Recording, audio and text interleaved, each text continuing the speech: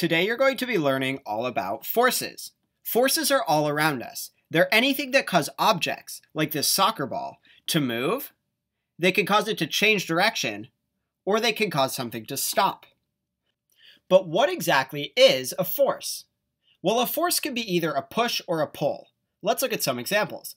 In this clip, a man is pushing his shopping cart through the aisle of a store. And in this next clip, a lady is pulling her suitcase along the street. We can check out some more examples. Here, a man is pushing his daughter, push, on the swing. And in this clip, two kids are pulling on a stuffed animal. So we know a force can be either a push or a pull, but forces can also be contact forces or non-contact forces. A contact force is like this, where two things touch each other. The tennis racket touches the tennis ball and pushes it through the air. A non-contact force might be like gravity, which is pulling these snowflakes down to the ground. Gravity isn't actually touching the snow, but it's still pulling on it. Here's some more examples. In this video, a boy is kicking a soccer ball. He is making contact or touching the soccer ball and causing it to move.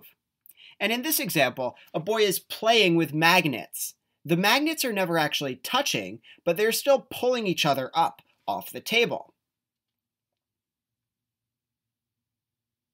Now that we've had a chance to look at some forces, we'll practice identifying them together. Take a look at this man at the gym.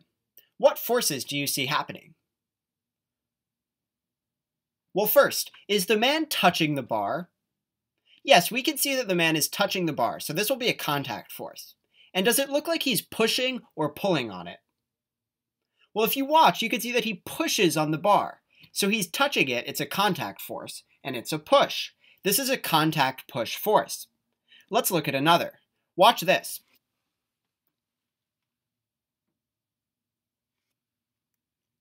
Did you see it? Let's watch one more time. Right there. Do you see how the dog starts to get too far ahead, and then the owner yanks on the leash? What type of force do you think the owner is putting on the leash? Well, we can see the owner's pulling on the leash, and the leash is making contact with the dog's collar, so this is a contact pull.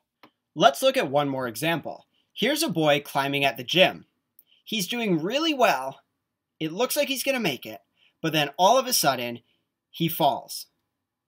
Now we know that gravity is the force pulling him downward, but what type of force is gravity? Well, gravity is pulling him downwards, but it's not actually touching him. Gravity is an example of a non-contact pull. Now it's time for you to practice identifying forces on your own. Take a look at this clip. What is the main force you see happening here? Well, the main force is that the boy is pushing on the car, and he's touching the car, so this is a contact push. Let's look at another. What are the forces you see in this clip?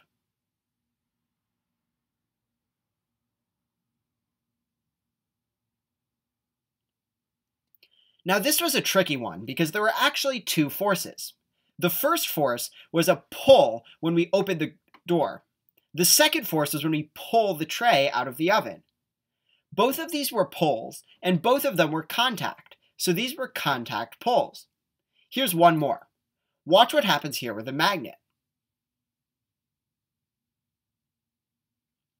What type of force was that?